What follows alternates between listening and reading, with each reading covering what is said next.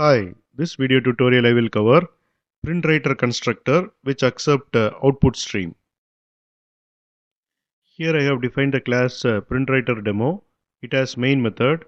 Inside main method I have created PrintWriter object using PrintWriter constructor which accept OutputStream.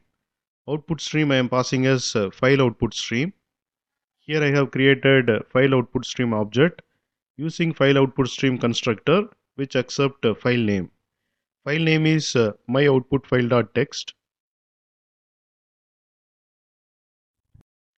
Using printf method of PrintWriter, I am writing formatted data to myoutputfile.txt.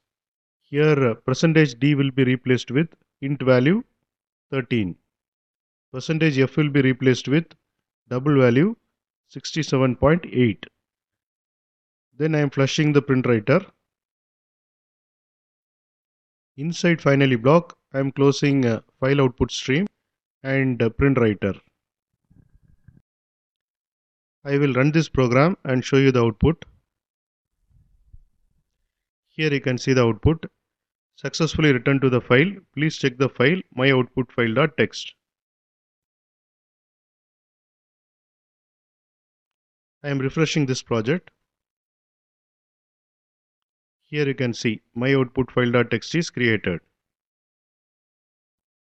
Here you can see the content of myoutputfile.txt.